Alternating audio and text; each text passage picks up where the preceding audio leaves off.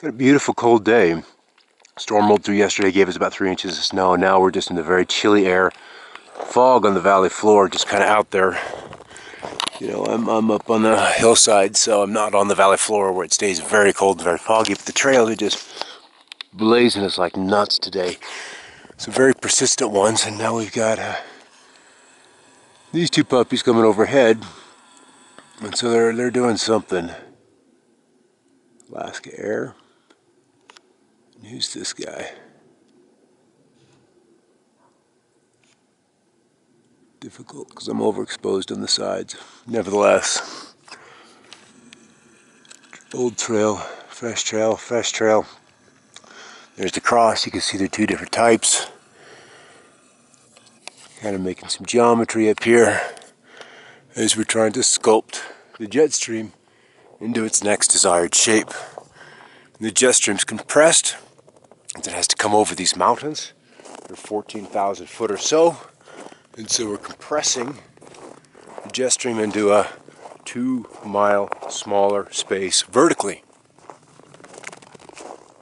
There's also some other things that happen over these mountains that are mystical. Looks like we got a lenticular starting to form. You can see the ice crystals in the sky. Another plane coming in.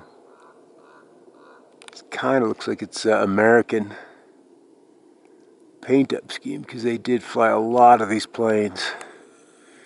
And so this one is going to impact our vertical trail here. But where is it going to strike? Looks like it's going to be about this bend where it's a straight trail here. And you can see right here is about where it bends. Clip the end of that trail. Right there.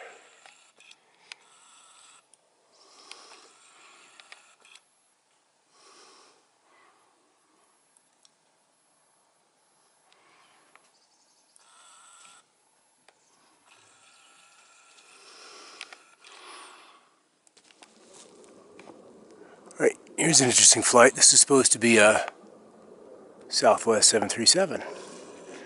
Giving a big old fat trail, passing through a bit of a gap, but then it stays brightly illuminated here. But what I'm interested in is this bend that happens right there. And at the end of that bend, at the end of this push this way, or this is coming this way, the trail ceases to illuminate.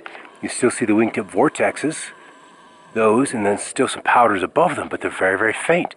And boom, at that point, what happens?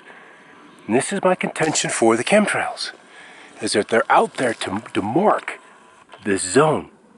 And it stays brightly illuminated because something in the trail's chemistry is reacting with the energy or the environment that is only right here. Here's another trail headed off to the southwest. Let's follow it back. Powder's kind of coming out the bottom, aerosol's out the bottom. And then the trail comes to a pinched end. At the beginning of this cirrus kind of cloud, it's not really a cirrus, but anyway, we have a point and a point. And it went right through essentially the nose that would represent those two eyes. Come back over here, and we can see how the powders, how the shape of the contrail dispersion changes. It drops to the bottom and then drags to the southwest. And then, believe it or not, as it heads into a more moist atmosphere of a cloud, it disappears altogether. And that is contrary to how, if these are moisture-laden trails with particulates from the jet fuel, then we should see an explosion of cloud growth in the cloud. And it's not. So this trail is up there to make something else visible rather than the vapor quantity of the atmosphere or the potential of the vapor in the atmosphere to create a cloud. It's doing something else.